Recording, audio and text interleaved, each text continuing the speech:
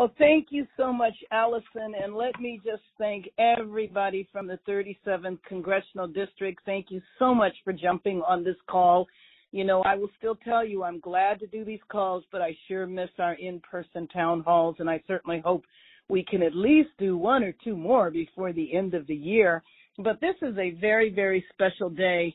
One, for me, it's very special because of one of my favorite, most respected Congress members has joined us, Jamie Raskin, and I'll introduce him in a minute. But I will tell you, being in D.C. last week just seemed monumental, and I'm sure Congressman Raskin felt the same way. You know, one, to have the Supreme Court kind of looming over us, knowing that they were going to come up with this horrific decision, but keeping our fingers crossed that maybe they would see the light, especially given all of the protests that happened after the draft leaked, hoping that they would see that that's not what the American people want.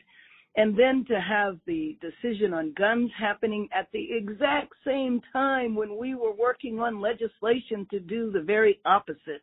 And you know, we're very fortunate in California and in L.A. We do have very tough gun laws. But until we bring guns under control nationwide, we'll still have problems here because we know that guns come in from other places. And so it was a monumental week. And so I asked my colleague, Jamie Raskin, if he would come on and speak to you. You know, I serve on the Judiciary Committee, and I joke with Jamie, and I told him, I said, Jamie, if you were to be my law professor for 3 years, I'd go to law school, because I just have to tell you that when he speaks in that committee, everybody stops and listens, because not only is he going to say something that's very important, but he's also going to teach us U.S. history and teach us about the Constitution at the same time. And I'm so proud of him to be on the January 6th committee and to have been one of the impeachment managers. And he gets assignments like that because that's the way all of us in Congress view him. So I asked him if he would come and if he would talk about the Supreme Court. And Representative Raskin, I would really appreciate it if you would do your professorial, you know, the way you go about talking about history. And maybe you could talk a little bit about where the Supreme Court is now. I'm beginning to call it the Republican Supreme Court because it seems as though they've gone way off into right field. But maybe you could set a bigger context with where the Supreme Court is and the decisions that came down, but also, unfortunately, what we can probably expect in the future.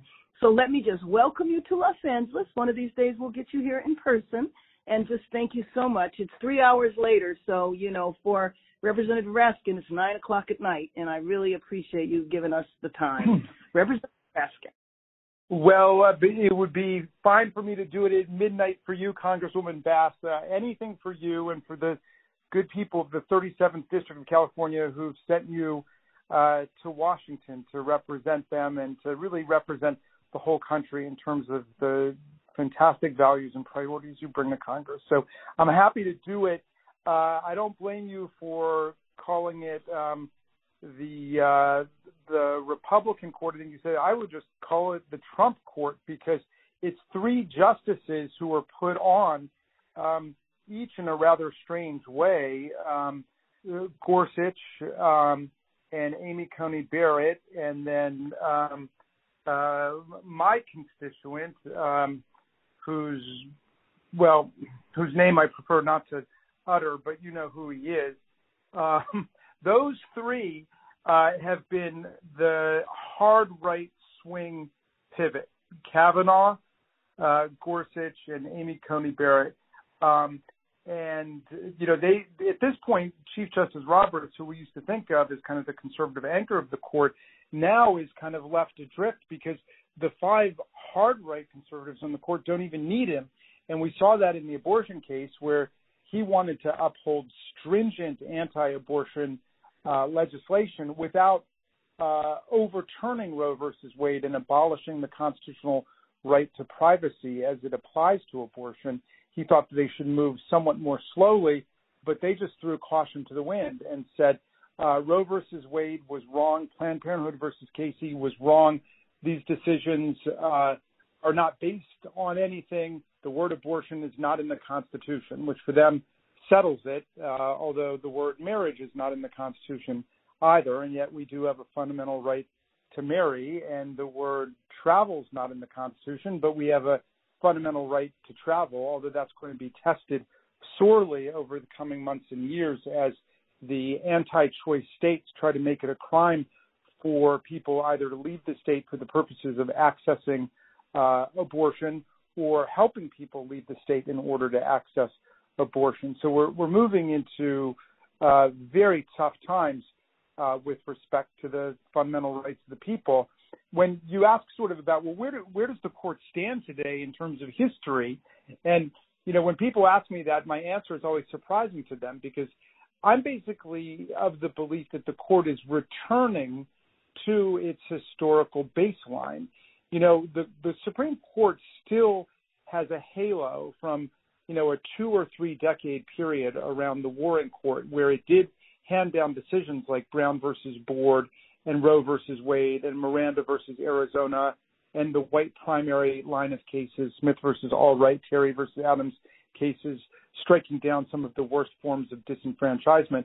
But that really was a momentary deviation in the entire history of the Supreme Court. I mean, if you think about it from the beginning of the Republic, what did the Supreme Court ever do for enslaved people for the first century of our existence? And the answer is absolutely nothing other than to constitutionalize the whole system of slavery in the Dred Scott decision and find that an enslaved person who made it into free territory could not even get into federal court under the diversity jurisdiction clause because an African American, a descendant of slaves, could never be a citizen within the meaning of the Constitution, said Chief Justice Taney, alas, of the great state of Maryland. And he said the Constitution was a white man's compact, and that was the original intent in the original meaning of the Constitution. This was probably the first great appearance of originalism in our jurisprudence. And then even after the Civil War, with the addition of the Reconstruction Amendments, the 13th abolishing slavery, the 14th giving us equal protection due process, the 15th forbidding race discrimination in voting, even with all of that, the Supreme Court in 1896 upheld the whole system of Jim Crow apartheid in Plessy versus Ferguson. And that is what lasted all the way up until Brown versus Board and these few decades of the Supreme Court standing with the rights of the people. But, I think that liberal people have fallen out of love with the Supreme Court as it has returned in the Burger Court, the Rehnquist Court, and now the Roberts Court back to that historic baseline of being a profoundly conservative and reactionary institution. And we saw it this week in, of course, the abortion decision, Hobbs, and we saw it in the gun decision that you referenced about concealed carry. And we saw it today again in an absurd decision, really bulldozing the Establishment Clause, upholding the right of a school employee, a football coach, to conduct religious prayers at the 50-yard line while he's at work, on work time, inviting students to participate on the grounds that that is his free exercise of religion. When the school said, hey, we'll give you your own room, your own space and locker room, you can go pray, you can go off and do your own thing, but you can't lead the students in prayer, which is something the Supreme Court has been holding for decades now. So we're in a full-blown reactionary assault on the constitutional freedoms that the Warren Court tried to enunciate. And Representative Raskin, one question, actually I could throw a few questions to you, but one question is, can this automatically lead to taking away other rights? And where can we get like a list of all of the rights that were done under the Warren Court so we'll know what we should start organizing about now? So, well, if we start with the constitutional right to privacy, you can pretty much follow Justice Clarence Thomas's opinion in the case because he lays out a roadmap. Roe versus Wade was based on a series of privacy, right to privacy decisions. Griswold versus Connecticut, back in 1965, had struck down a ban on access to contraception in Connecticut, even for married people. And the Supreme Court said, no, there is a constitutional right to privacy, both in the Due Process Clause, due process liberty, but also through the accumulation of the other rights that exist in the Bill of Rights, including the right against unreasonable searches and seizures in the Fourth Amendment, the privilege against self-incrimination in the Fifth Amendment, the right against cruel and unusual punishment. Justice Douglas basically said that there has to be a constitutional right to privacy in the Constitution. And the Ninth Amendment says that the enumeration of particular rights shall not be construed to disparage or deny the other rights retained by the people. And of course, that's exactly the project that this court, is involved in. So the right to contraception, the right against sterilization, Skinner versus Oklahoma. I mean, if you think about it, if you have no right to privacy such that the government can tell you you can't have an abortion, the government can also compel you to have an abortion or compel you to be sterilized, as of course it did to tens of thousands of women in the last century. A lot of them in Virginia, but in a whole bunch of states, people were sterilized against their will. And when it was finally struck down, it was based on the idea of a right of privacy and integrity in your own reproductive and procreative decisions. So that's gone.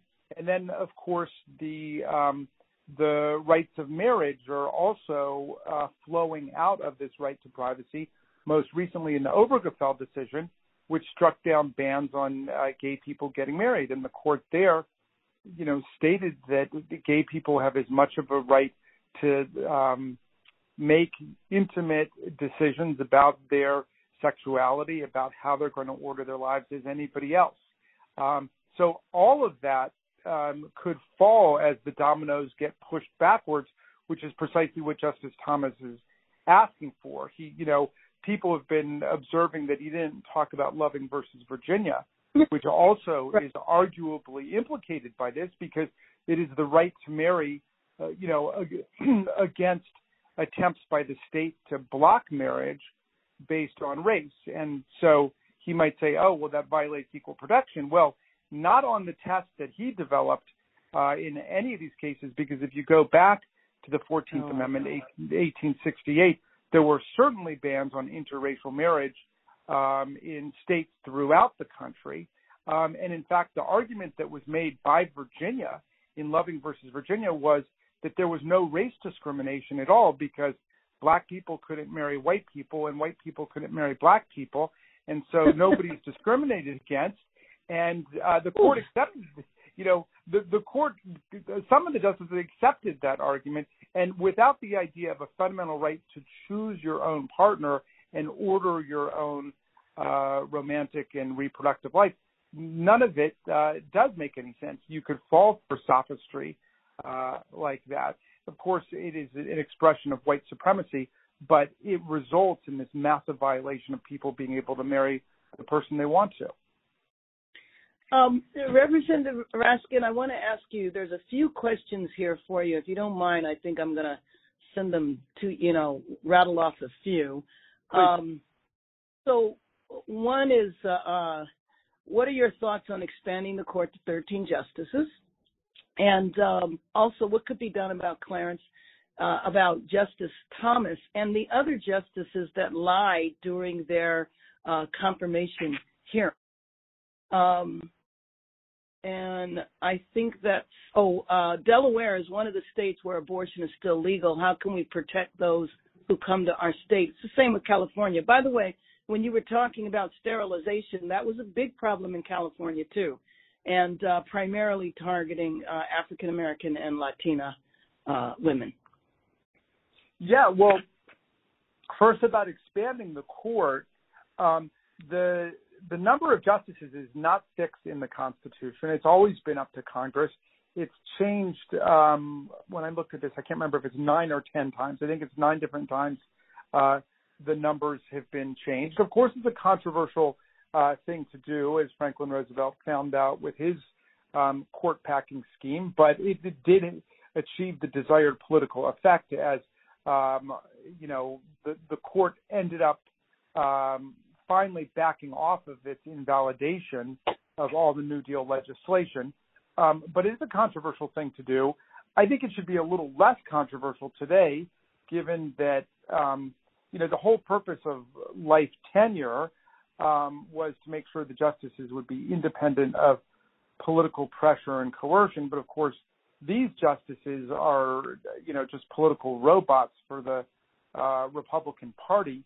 And the other thing is that, when life tenure was established, the average age and the average life expectancy in the country was around, 67 or 70 years old. I mean, today, people are living in 90, 95, 100. Someone could be on the Supreme Court for 50 years or, 60 years. And so I think there's a lot more rationale for real reform of that system today. And I think it's something that it's worth us talking about. I don't have any illusions that we're going to be able to make that happen as long as the Senate is in its current configuration with a 50-50 split and the filibuster hanging over everything like the guillotine, So the only reason that I'm not way out there on this right now is just I don't see it going anywhere, and the right wing has found it a useful thing to rally against. The truth is that they've been the experts at court packing, and it was Mitch McConnell who said, no, we're not going to have President Obama's pick, Merrick Garland, even considered in a hearing before the Senate Judiciary Committee. That's our counterpart over in the Senate. We're not even going to give him a hearing because 10 and a half months is too close to an election, and we want the people to decide. And then when Ruth Bader Ginsburg's seat opened up just, a couple months before the election, they hustled to get Amy Coney Barrett, who's like a character from The Handmaid's Tale. They get her hearing just, a couple months before, and then she's voted on 4 weeks before the election when voting had already begun in a whole bunch of states. There was already voting going on. So it was, an absolutely maddening, hypocritical double standard. And I consider that seat a stolen Supreme Court seat, where they denied Merrick Garland, who the whole country knows now as Attorney General, an opportunity to get an up or down vote. We're talking about the chief of the D.C. Circuit Court of Appeals, So there's all kinds of questions about the legitimacy of this court, both its decisions, which are absurd, but also how it came to be structured in the way that it is. So I'm open to that. What can we do now? In other words, what can we do with Roe? Is there a possibility that decision can be overturned? Well, they've interpreted the Constitution in a binding way. Of course, we have the power under Section 5 of the 14th Amendment, to the extent that the Supreme Court doesn't try to chop away at it, but we do have the power under Section 5 of the 14th Amendment to enforce and protect the rights of the people. So, Karen, we passed the Women's Health Protection Act. It was back in March, I think, when we passed it. We tried to codify Roe versus Wade and guarantee the right of choice and even make it civilly actionable if your state government tries to take that right away from you.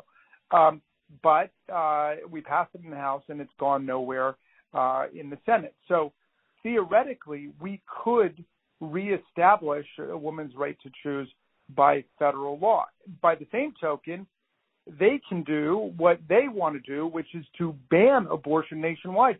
And Vice President Pence, who I confess I have lionized a little bit because of his doing his job and adhering to his oath on January 6th, he has nonetheless come out for a federal criminal ban on abortion in every state, so that California and Maryland will not even be free choice states that women can gravitate to if they need to seek medical attention for an unwanted or dangerous pregnancy or a pregnancy caused by rape or incest or what have you. So,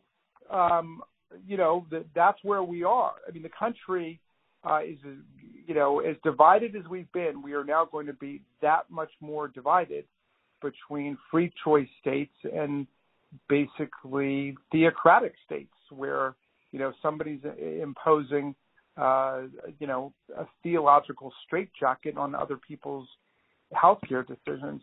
The other part of the question that you asked me, Congresswoman Bass, was about, well, what about these people who went into senators' offices and lied? What about Gorsuch going in or Kavanaugh? God, I hate to utter his name, but anyway, what about the people going in? And then they say, well, yes, I view Roe versus Wade as settled precedent. I believe in stare decisis and so on.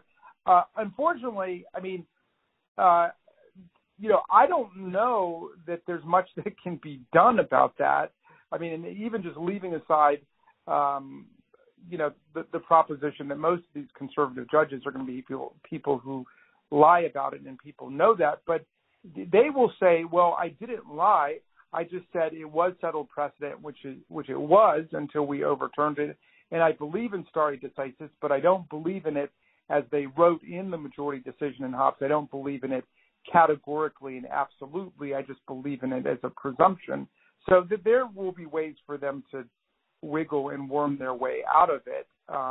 But there's no doubt that they, tried to pull the wool over people's eyes. On the other hand, I got to say, for some of these senators who are acting just shocked that they would do this, I think they allowed themselves to have the wool pulled over their eyes, because it's not as if we weren't, the women's caucus in the House, as if the pro-choice movement wasn't screaming from the rooftops, these people are going to overturn Roe versus Wade. I mean, that's the whole purpose of the Republican National Committee platform for the last several decades, right up until 2020, when they didn't even pass a platform because their platform is whatever Donald Trump tells them. And Representative Raskin, I get tired of listening to Susan Collins being shocked. She's shocked all the time, when she makes decisions. Well, I know that we have a poll question that we want to ask people, and then I want to switch and have you talk about January 6th, because we're getting lots of questions about January 6th. One person did ask me, though, California has set aside money for people from other states to come here, and the question was, is that taxpayers' money? Yes, that's taxpayers' money. But can we ask the poll question now, whether people agree with the decisions of the Supreme Court? Yes, absolutely. So very simply, everyone, we have great audience on. If you agree with the Supreme Court overturning Roe v. Wade, is this the one you want to do for sure, Congresswoman? Sure, yeah. Okay, press 1 for yes and 2 for no. So again, if you agree with the Supreme Court overturning Roe v. Wade, press 1 for yes, I agree. Press 2 for no, you disagree. So again, one last time, I'll read through that just in case I confused everyone. Do you agree with the Supreme Court overturning Roe v. Wade? Press 1 for yes and 2 for no. Everyone can continue to weigh in on that while I turn it back to you, Congresswoman. So, Congressman, everybody is just so proud of the job that you and our chairman have been doing on the January 6th committee. And I don't know if you're able to tell us, but if there's a little hint about this emergency hearing that's called tomorrow. But I think one of the biggest questions that people are asking in the queue is, what is going to happen? Is Garland going to prosecute? What is going to happen? Well, on that question, the first thing I must confess, dear Karen, is that Merrick Garland is my constituent, so I tend not to like to beat up on my constituents in public. So I don't want anything I say to be interpreted as pressure on you. But look, they've brought more than 850 prosecutions against people for everything from assaulting a federal officer to trespass in a federal building, to interference with a federal proceeding, all the way up to seditious conspiracy, which means conspiracy to overthrow or put down or destroy the government of the United States. So I don't think they're being shy. It is true they are working their way up the way you do in an organized crime prosecution. You start with the smaller fish and you get them to tell you about the people at the level above them, and so on until you work your way to the top. But look, what are the criteria in the DOJ charging principles? Well, you look to see if there's probable cause that a crime has been committed. I think that our hearings have shown probable cause about a number of crimes being committed all the way to the top, including conspiracy to deprive the public of an honest election, including conspiracy to interfere with the federal proceeding. But once you determine that there's probable cause, that's not enough. You have to look at the gravity of the offense. You've got to look at whether there's important deterrent value in doing it, and you have to look at the culpability or the intentionality with which the potential defendant acted. And I think if you look at each one of those things, all of them argue for indictment. But I don't want to go much further than that because, I know people are impatient and I know people want to see justice. To me, it's a beautiful thing to see people hungering for justice in an individual case like that. But our goal in the committee is not just individual criminal accountability. That's the Department of Justice's real jurisdiction. Ours is collective accountability for preserving our democracy and fortifying democratic institutions against coups, against insurrections, against political violence, and against people trying to perpetrate frauds on the election. And that, to me, is really more important than where Donald Trump spends the remaining years of his life. And, I care a lot more about our democracy and the future of, what America's going to look like for our children and grandchildren than I do about him. But having said that, I want justice too, and I'm willing to wait for it because I think that they will do the right thing. So here's two questions for you. I noticed that the January 6th committee hearings are still being dismissed as partisan, and I'm wondering if it's being considered to have a member of the Capitol Police list every injury that was suffered, since that clearly wasn't partisan. How does one? Well, I just did. The question was, how do you submit that idea to a committee member? And that's exactly what we did. Well, one more question. The committee is bringing in new evidence, and so one question is, let's see, are you going to be questioning Clarence Thomas's wife regarding her role in playing a part in trying to overthrow our government? And what does that do with him being able to stay on the Supreme Court? All right. Well, let's start with number one. First of all, consider that idea submitted because I love that idea. It's an idea actually that I was pushing from the beginning. We need to have the names of all of the officers who were injured or wounded or took their own lives in response to these events. And we should have a complete listing of all of the broken ribs, broken vertebrae, broken arms, traumatic brain injuries, concussions, lost fingers, heart attacks, strokes. So thank you to whoever put that. That person is a small d Democrat after my own heart, and please consider that something that I'm working on too.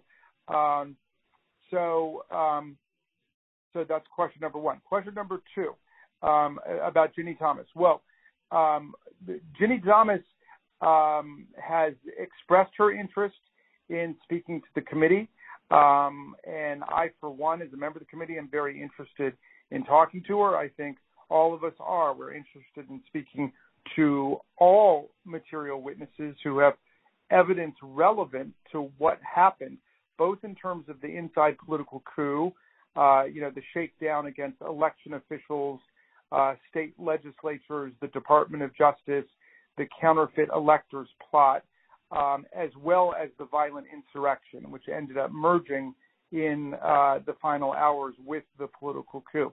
So we're interested in anybody who's got information. She clearly is somebody who was involved with various actors here, and so we want to hear from her.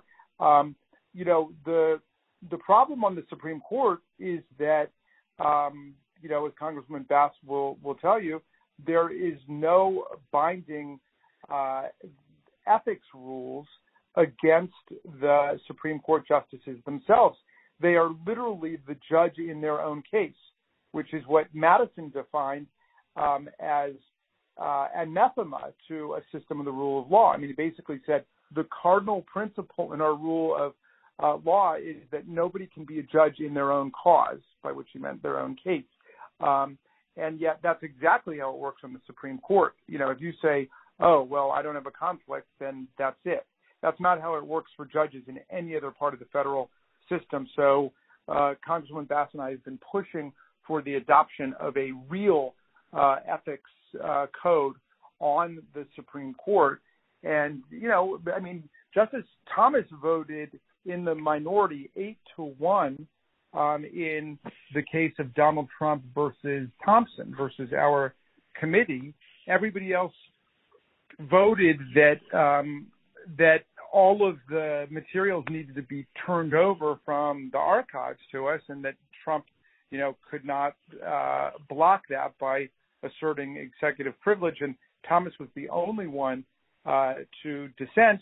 And, it's possible within those materials there are communications from his own wife. But if he thinks that there's no conflict of interest in that, then there's no conflict of interest because they've got no system. So we got to deal with that problem. And, as for what it means for him on the court, likely it doesn't mean much unless, far more egregious and outrageous things come out, in which case there's only one potential remedy, which is impeachment. But then, again, you're back into the House Senate system, which, of course, I became so familiar with during the presidential impeachment. I mean, you need a majority in the House to impeach, but you need 2/3 in the Senate in order to convict. And we did have a 57-43 majority, but that wasn't enough to convict Trump. He beat the constitutional spread by 10 votes. Raskin, if there was an impeachment of a judge, would it be just like impeachment of the president? Yeah. Would it be done in the same fashion? Yeah, they're all done in the exact same way, and yeah. And when was the last time a judge was impeached? Well, there have been. That's actually not that infrequent. I mean, there are district judges that have been impeached recently. There's a famous case called Nixon versus United States, and it's not that Nixon. It's not the California Nixon. It's Walter Nixon, who was a judge from North Carolina. But that was the case which actually established that the procedures adopted by the House and the Senate are a political question, which means the Supreme Court will not review and scrutinize the procedures adopted in the impeachment process. That's up to the coordinate branch of government, the legislative branch, to determine those rules. Oh, what about the prosecution, or rather, I should say, the investigation of Trump in Georgia and in New York? Both of those attorney generals, I mean, it is possible that they prosecute him, correct?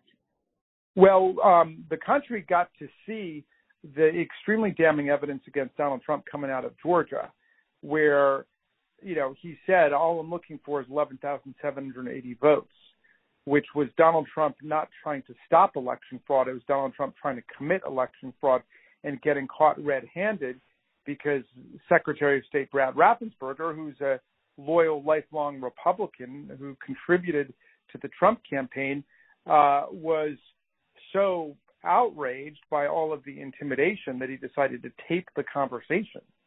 And that's where, Donald Trump was clearly found trying to solicit the Secretary of State's involvement in what is a criminal conspiracy to fabricate votes. So, while he's out there saying he's trying to stop election fraud, which more than 60 courts determined did not exist anywhere in the land, he was actually trying to commit election fraud. Thank you. we talked a lot about Roe, but not so much about the gun legislation. And maybe you could talk about what the court did versus what we did. Well, there was a challenge to New York's concealed carry law, which required people to show that they had some special purpose for wanting to carry a concealed weapon. And you can imagine why a city as densely compact as New York would want to make sure that people have a special reason that can be publicly articulated before they're carrying a gun with them on the subway or the bus or the streets or whatever. But the court struck it down, implicating the laws of a whole bunch of states, including Maryland, where we also have a similar process where you have to show a special reason in order to get concealed carry. Either, you're being threatened by someone and you're in fear of your safety, or it's part of your job as a security guard or whatever it might be. But now all of that is struck down. The court says that this comes within the Second Amendment right, and there's not a sufficiently compelling reason that the state could use to overcome it. So there is so much that's problematic with the constitutional reasoning and the methodology in this decision. It's very clear that states have had laws like this for a long time, and if you had any kind of real appreciation for original intent in history, you would have to find that the states are doing the right thing. But the court just says, well, no, actually that practice collides with the text of the Second Amendment. Now, the text of the Second Amendment, of course, has been disputed, certainly since the Heller decision, but for the longest time it was accepted that the individual's right to bear arms was connected to service in the militia, the public militia, or what today we would call the National Guard. And the language of it is a well-regulated militia being necessary to the survival of a free state, comma, the right of the people to keep and bear arms shall not be infringed. Well, in Heller versus District of Columbia, the liberals said you have a right to bear arms constitutionally with respect to militia service. The court rejects that and says that the so-called prefatory clause, a well-regulated militia, is not actually linked to the operative clause, the right to keep and bear arms shall not be infringed. So Justice Scalia just detached the two, which is the strangest grammar in the world. But even there, I got to say, there was a 5-4 decision. Even if you accept what the conservatives said, still Justice Scalia is saying in that decision that the individual's right to keep and bear arms is conditioned on reasonable regulation by the state in the interest of public safety and public security, like every other right. I mean, the free speech right in the First Amendment is subject to reasonable time, place, manner restrictions. You've got a right to protest across from the White House in Farragut Park, but not at 2 o'clock in the morning with the loudest speaker system in the world, because the people inside the White House have a right to sleep. So every right has got to be cabined by the acceptance of neighboring rights and, competing social interests. And Scalia was very clear about that. And he said, none of this should be seen to cast doubt on background checks, on rejection of the right to carry guns into sensitive public places, government buildings and schools, or denial of the right to carry arms to people who are convicted felons or otherwise proven dangerous, and so on. And our colleagues, Karen, they just read that out of the Second Amendment. So anything that we want to do, they say it violates the Second Amendment. And they say, you want to repeal the Second Amendment. And I just say, no, we don't want to repeal the Second Amendment. We just want you to read the Second Amendment and read the court's decisions about it. And, there is a reasonable gun safety regulation, codicil to the idea of people having a right to weapons for self-defense and for hunting and recreation. Well, the problem with what you just said is that the key word was read.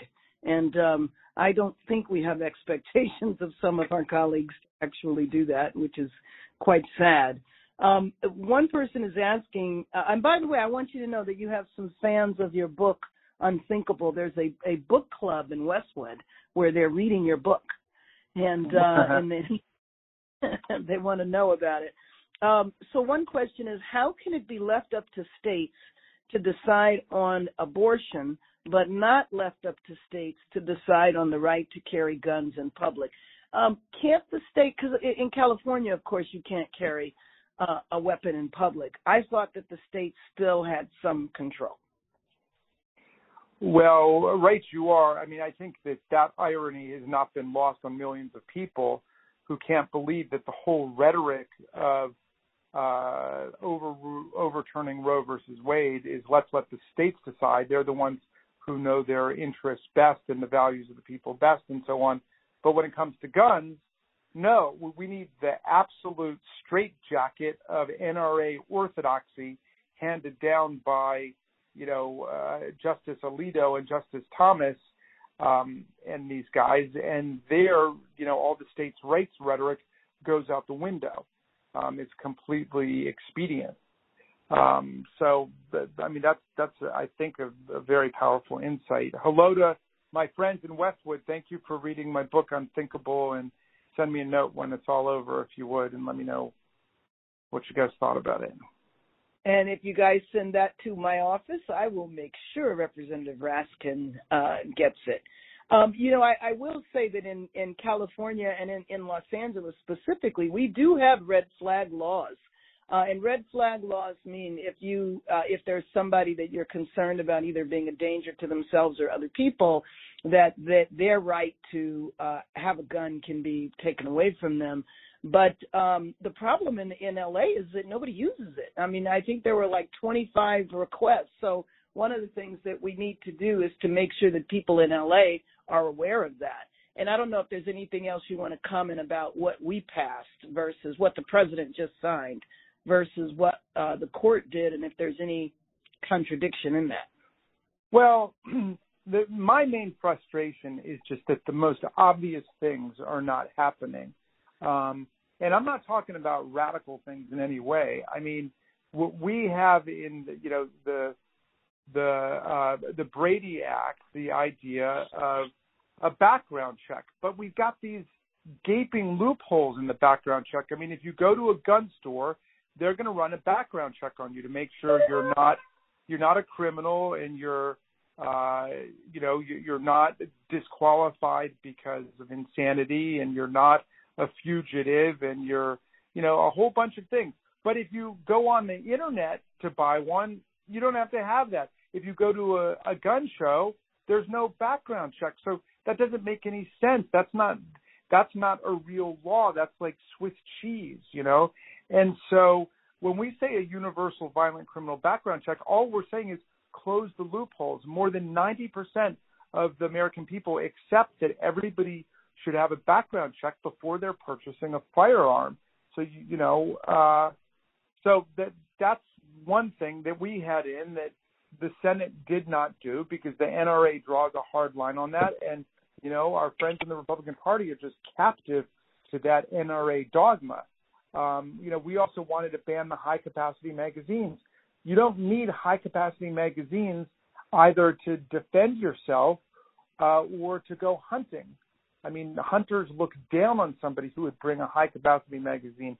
In fact, both in federal law and state law, it's against the law to have high-capacity magazines when you're out duck hunting or whatever. But it's not against the law if you want to go pick up an AR-15 in order to go into a school and start shooting it up.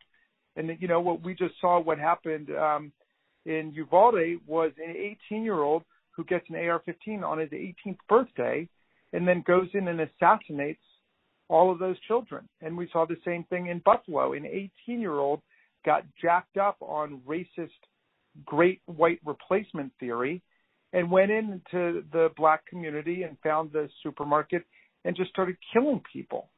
And so our colleagues across the aisle basically are telling us that these are necessary human sacrifices to the Second Amendment. There's nothing that can be done under the Second Amendment to stop that. And I just don't accept that the Second Amendment means that we have to allow weapons of war to be carried in the streets, much less sold to 18-year-olds.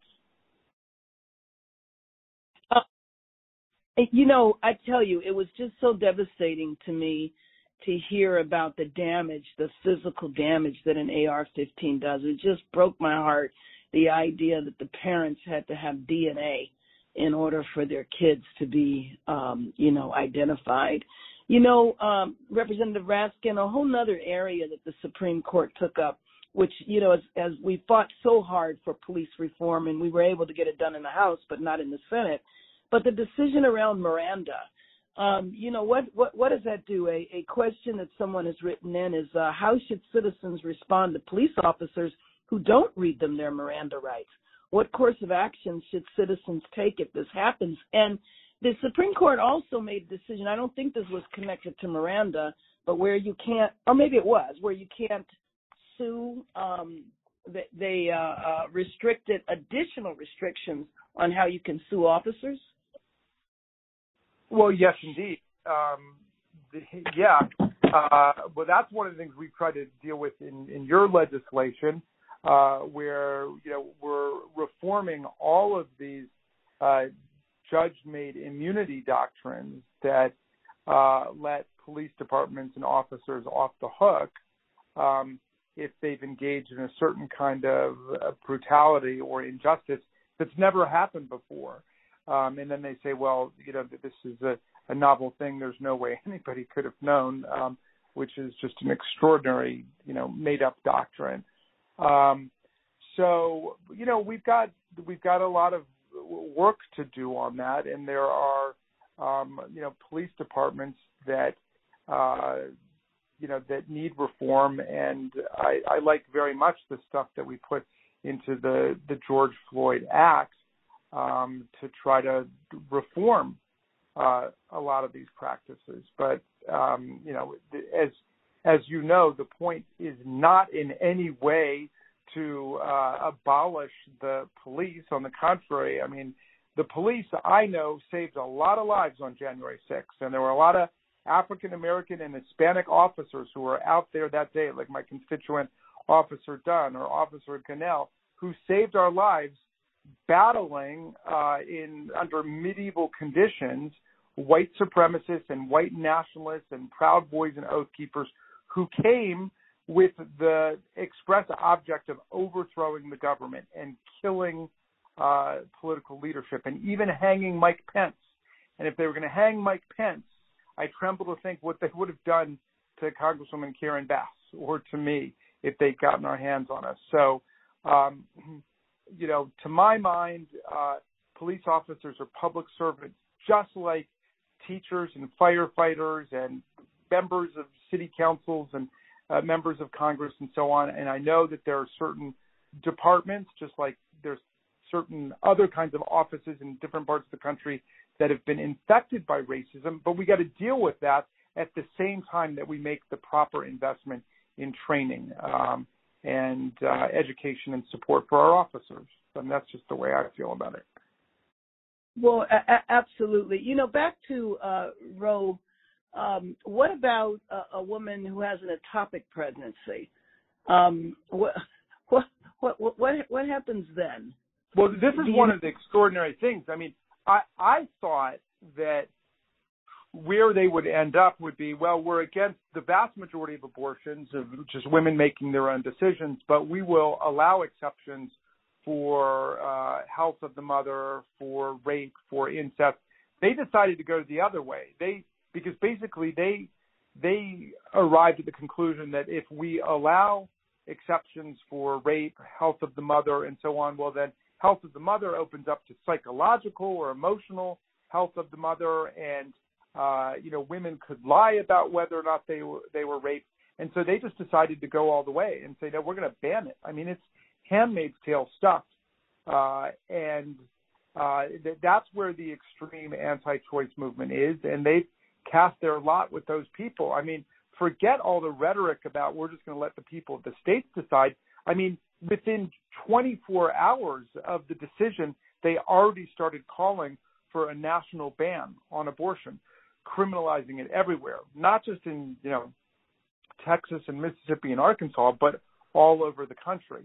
And of course, that is the logic of their position. I mean, if you think what was a constitutional right last week is murder now, then of course it's murder all over the country. So I've got a resolution which I'm introducing tomorrow to uphold the constitutional right to travel, which also is not explicitly mentioned in the Constitution, but it's been considered part of the Constitution for more than a century, so that women are allowed to leave a particular state to go to another state for the purposes of receiving medical care that is lawful in the destination state.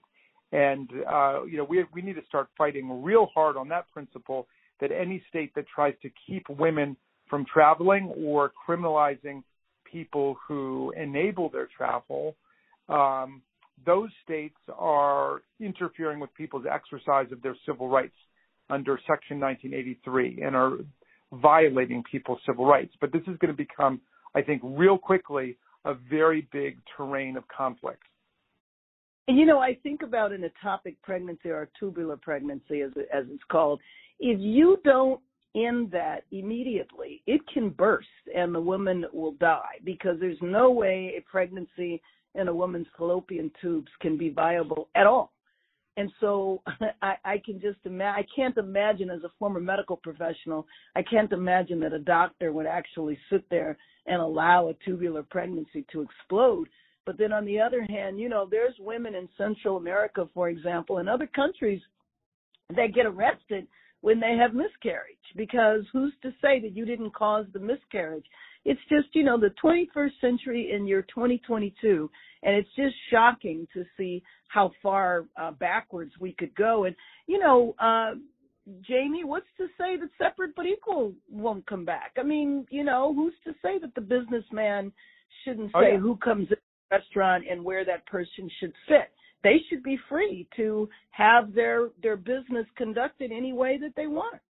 Well, there you go. Wait, first on the ectopic pregnancy, I mean, you're totally right. The questioner's totally right about that. There are lots of women who miscarry and then take what is an abortion drug at the direction of their doctor in order to, clear their bodies completely of the miscarriage. Well, that would be made illegal, just like with the ectopic pregnancy. I mean, which is why we've said from the beginning, the question is, who is going to decide these issues? Is it women with their partners and families and their physicians and other medical personnel, or is it politicians? Do you want the state legislators or the congressmen? You want Marjorie Taylor Greene and Lauren Boebert and Matt Gaetz and Jim Jordan making these decisions about, ectopic pregnancies and what to do with, extraordinary deformities and all these kinds of things. And all I can say is I know a lot of women in my life, and I know a lot of politicians, and I trust the women more than I trust the politicians, including the female politicians. But, on your point about, separate but equal and where we're headed on all that stuff, they want to turn the clock back on everything. You're totally right.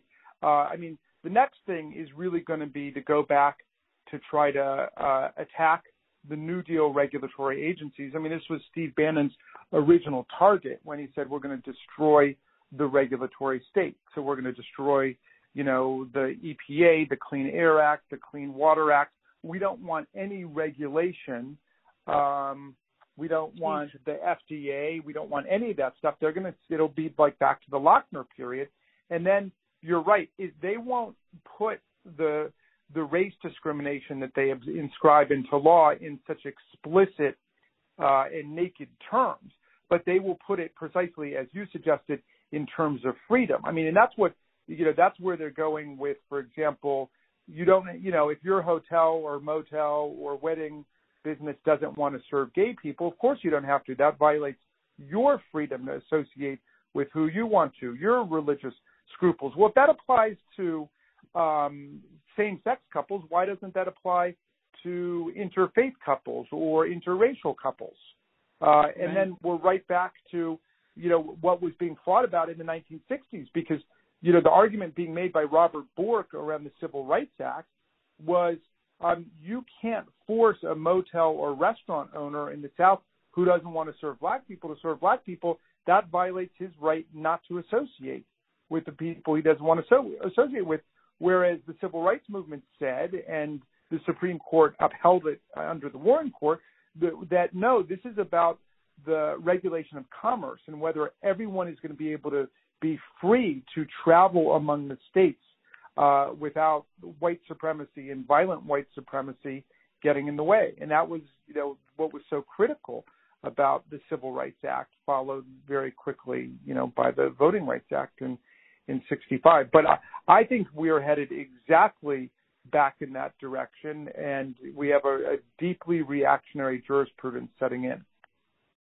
Well, let me just say we are at the end of our hour, and I'm just so appreciative of you taking the time. I want everybody on the call to know, in terms of the poll question that we asked, 94% of people do not agree with the decision that the Supreme Court made. 6% do. So I think it's probably pretty representative of the constituents of the 37th district. I appreciate you so much for taking the time. I know it's 10 o'clock now, and I know that all of the constituents who are on this call understand why Representative Raskin is such a well-respected and loved member of the House of Representatives. And even though these are my last few months in the House, I will absolutely miss my friend and his brilliance and his teaching. So I might have to call you up from time to time and get a history lesson, Representative Raskin. Well, thank you so much. I'm always here for you, and thank you for your splendid service to the people of California. All right. See you soon, Jamie. All the best. Bye-bye.